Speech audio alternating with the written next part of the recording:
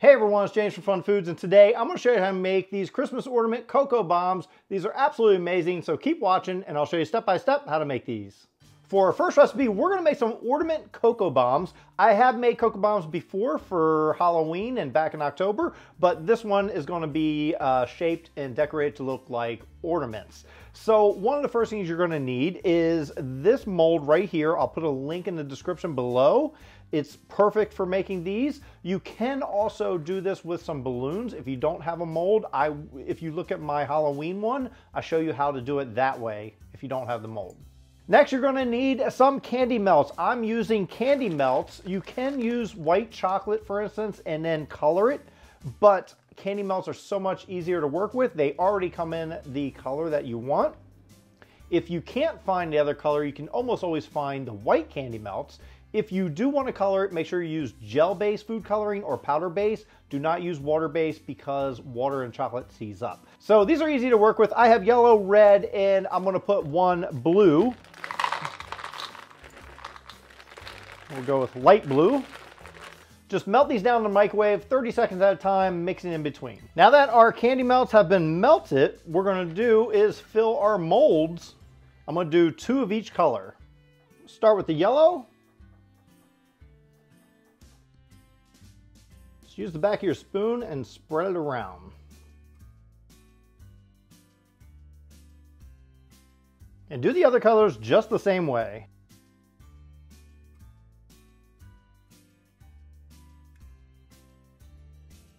Now let these firm up before we move on to the next step. Because we're going to be decorating the cocoa bombs like they're ornaments, we need to make the little loop that usually hangs on the tree. And I have these little mini Reese's peanut butter cups. That's what I'm going to put on top of the ornament.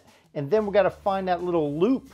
So I just have some of the blue chocolate that we've already melted down, put it in a piping bag, and I'm going to make a loop.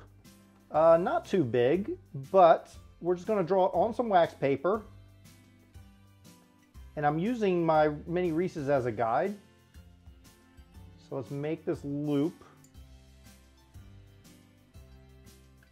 I'll make it kind of thick. And then that's going to go like this. You'll see at the end. Once these have firmed up, we can remove them from the mold. So let's do this carefully so we don't break it. Just push it out. Start with the blue. Now what we want to do is heat up a small pan. We're going to use that to level off our half circles. When the pan's hot, just take your half circle, put it on there, move it around a little bit, and flip it off. There we go. Before we do the other half, we got to fill this half with some cocoa and some marshmallows. So I just have some hot cocoa mix, just came in a little bag. This has little tiny marshmallows in it, but you really can't see them. So we're going to add some more marshmallows. Add hot cocoa.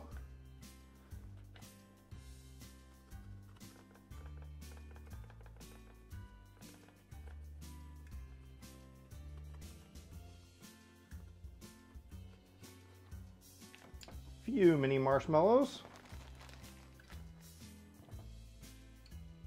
Heat the other side of your half circle. Flip it over and carefully line it up. Like so. Now using our melted chocolate again, we're going to take the loops that we just drew once they've hardened up. And we're going to put them on top of our little mini Reese's. So just put a dab of chocolate on there. A good amount. And add your chocolate on there. You may have to hold it for a minute or two. It might work out if you have gloves on so that you don't melt the chocolate. But after a couple seconds, it should stay on its own. And now all we got to do is take our cocoa bombs that's already filled up, and we're just going to attach the Reese's thing to the top of it here and make it look like an ornament. A little bit of that melted chocolate on the bottom of our Reese's and place it right on top like that.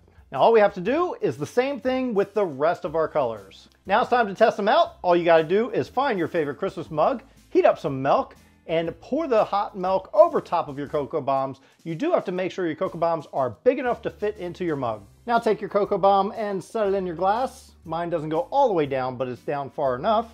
And pour your hot milk over top of it.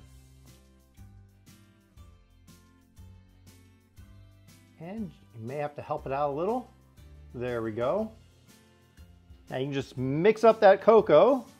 And of course, we're going to try it out. Delicious. Next up, we're going to do another Christmas recipe using candy melts. You only need 2 colors here. Really, you only need 1 color, but we're going to use 2 just to dress it up a bit. So I have white and red candy melts. I'm going to melt those down in a moment. You're also going to need some candy canes. I like to use the ones that I broke during other recipes, and that we're going to break up. I already have some broken up in here, but I got to break up some more. And an 8x8 dish. This we're going to use foil to line it. You can use foil, wax paper, parchment paper. It really doesn't matter. So let's melt down our candy melts. The red ones are pretty much melted, but I need to melt the white ones. Now we're just going to line our 8x8 pan with some foil. Before I pour my candy melts in, I want to spray the inside of this with a little bit of cooking spray, not very much, very little bit. And now we're just going to take our white candy melts and pour it in.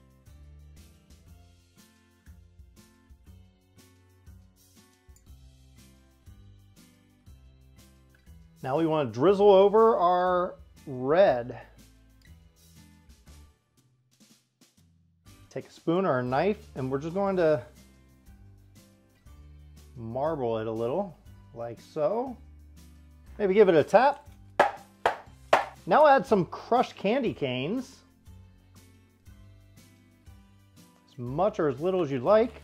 Let this dry and harden up, and when it's ready, we'll break it off into pieces. So when your Christmas bark has firmed up, we can just take it out of the pan.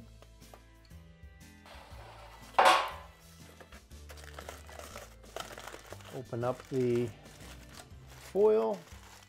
You can use whatever you want to break it into pieces. You can use your hands and break it too, but I kind of want to use the back of a glass just to kind of get some clean breaks.